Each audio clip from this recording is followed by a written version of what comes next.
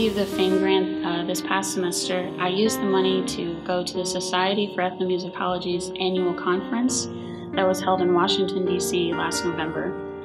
I was a student volunteer, and so I got to prepare the rooms for the speakers, and I got to meet a lot of interesting professors and hear them speak and see what ethnomusicologists really do on a day-to-day basis, because I don't have much opportunity to do that in Starkville.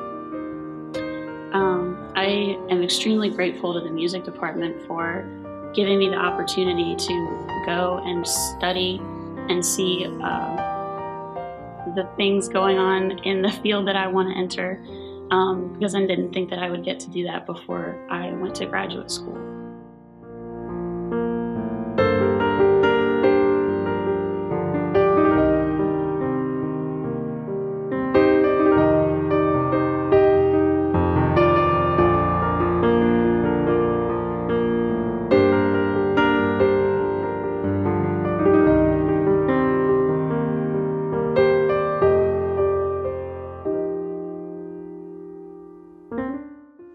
Hi, I'm Barry Kopitz. I'm the head of the Department of Music at Mississippi State University, where music still rings true.